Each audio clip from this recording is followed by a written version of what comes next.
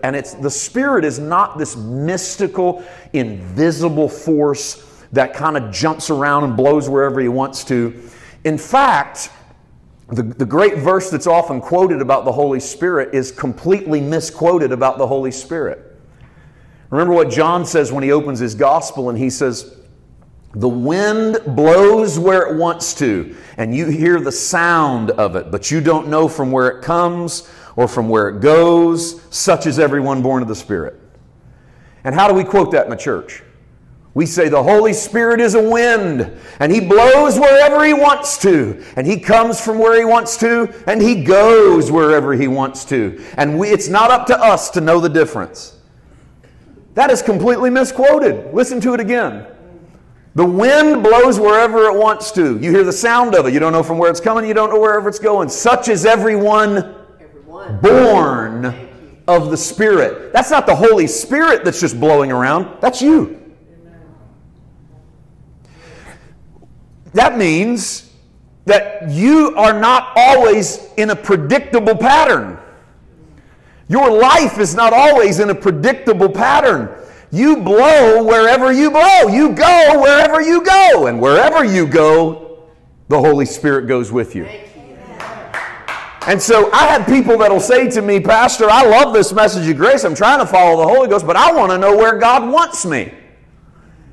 And I say, "Well, let's start with this. Where do you want you?" And they'll say, "Well, I want to be over here." And I say, "Then why are you over here?" And they'll say, "Because God hasn't released me yet." And I said, "God's already released you at Calvary as much as you can be released. You can't get more release than the finished work." I said, "So if you want to be over there, guess where God would prefer you to be?"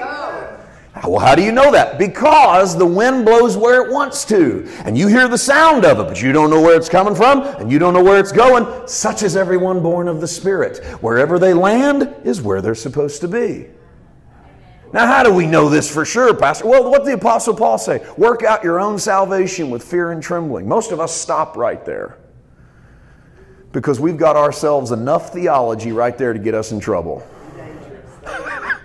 Work out your own salvation with fear and trembling. You ought to be scared every day you're going to lose your salvation. You ought to be working this thing out with white knuckles, holding on to the Holy Ghost because you don't know if you're going to make it or not. Well, if we would realize that we're not at a period, we're just in the middle of a sentence. And we only broke it up because the translators busted a really good statement up into 2 unnecessary verses. What we would have read is this: "Work out your own salvation with fear and trembling, for it is God who works in you both the will and to do according to good pleasure." Old King James really messed us up because Old King James says both the will and to do according to His good pleasure. Italicized His. It wasn't in the original text. I think the translators looked at it in the Greek and said, "Oh, it must be God's pleasure He's working in you." No, it's your pleasure. "For it is God who works in you both the will and the doing of your good pleasure." So wherever your heart is being pulled and you know that is my peace, that is where I want to be, that's the Holy Spirit saying, "I have set you so free to allow you to be there. Let's go." I'm excited about let's go. Now, how are we going to learn how to do this? We're going to have to practice. We're going to have to practice the power and the presence of following the Holy Spirit. And to do that, we're going to have to crash and burn once in a while. We're going to have to make some mistakes. We're going to have to realize it's not God judging us, that some of these things are just the consequences of life. Sometimes we make foolish decisions and we pay the price for it. Now, don't go to God and say, "Why are you punishing me?" God says, "I'm not punishing you. There are consequences to your decisions in life." Listen, you can go commit all the adultery you want to commit. You'll still be the righteousness of God in Christ. You probably lose your marriage, lose your reputation, go broke, and probably nobody will trust you in ministry and life. Well, that's God being unfair to me. No, that's just the consequences of what happens in this world when you break covenant. You go out and kill somebody, they're probably going to arrest you, throw you in jail. And I don't know if your state kills people in prison for murder, but if they do, you're probably going to die. You can go to the Lord and say, "I don't know, I thought I was under grace. I thought you had forgiven me." The Lord is going to say, "You are forgiven, but the state's got consequences and you're going to pay them." A lot of what we're calling the righteous judgment of God is just simply the consequences of our decisions. You learn to live with your consequences while the Lord has always given us His righteousness and His forgiveness in our decisions. Always. Consequences oftentimes are enough to keep us from doing stuff, right?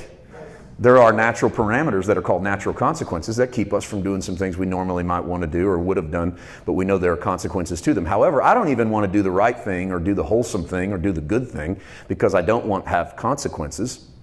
I don't think either do you. I don't want to do the right thing because I don't want to suffer consequences. I want to do it because I know who I am in Christ, and the goodness that flows out of me is the fruit of the Spirit. So we have to learn to walk in this experimental and understanding the Holy Spirit and the role that He has in our lives.